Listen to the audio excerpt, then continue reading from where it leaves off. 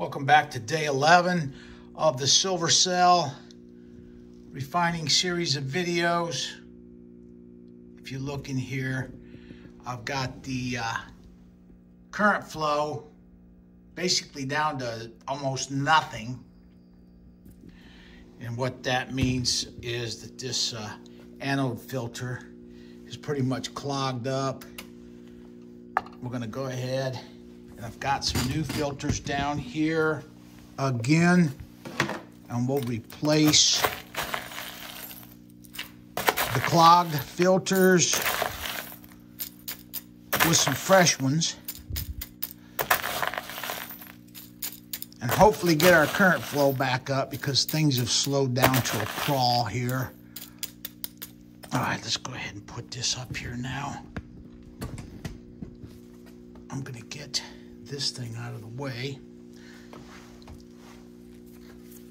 This is the old filter coming up out of here. And we'll put the new filter in. Put the anode bar back on top. Let's go ahead and energize our power supply. And we got 0. I have to let that electrolyte soak into that anode filter, make contact with the impure silver shot, and then we should start seeing a rise in the current flow up here on cell number 1. There it goes. What's happening is the electrolyte is seeping into the through the filter material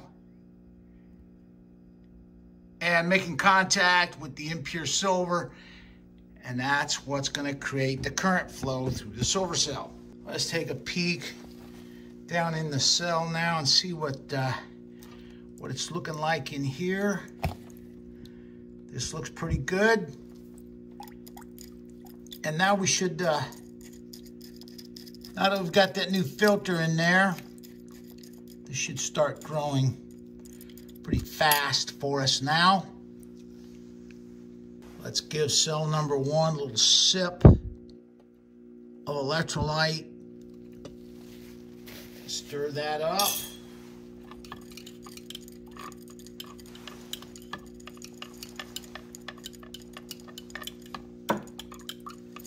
And now that should do it for cell number 1. Here's the current flow. It's maxed out at about 2.5 amps. I've got a 3 amp fuse in that fuse holder. So we should be okay here. Here's cell number 2. Let's go ahead and get this filter out of here now. Take our anode bar out. Just lift this right on out. Stick it in this container. We'll get this out of the way. Got a freshly prepared filter for cell number 2. Let's go ahead and get some silver shot in here.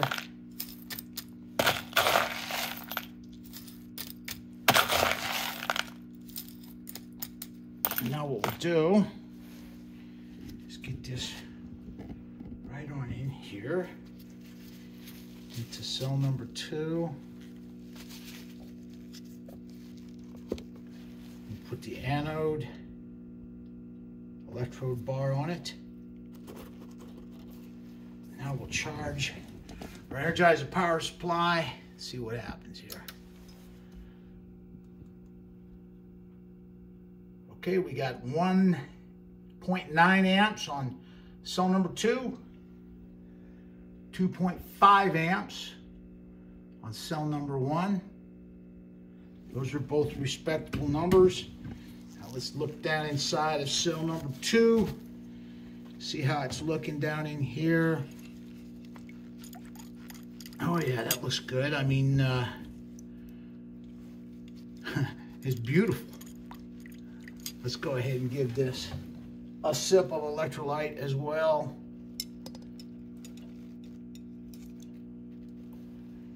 And now, give it a stir.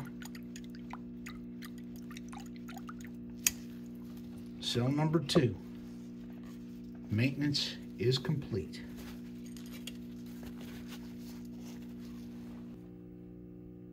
Here you can see the current flow on the Beast is 1.8 amps, and that's not bad.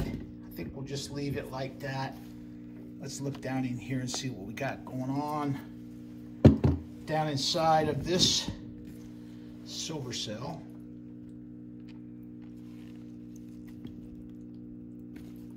Oh yeah, it's looking real good down in there. Let's go ahead and give this one a shot of electrolyte.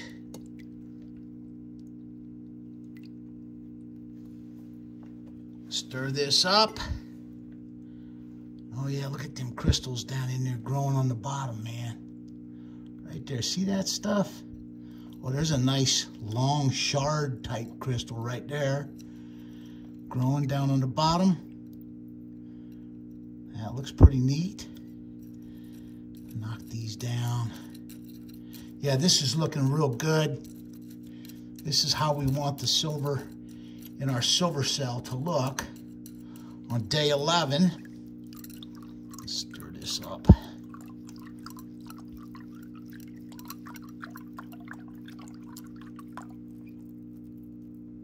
All right. I think that'll do it for the Beast.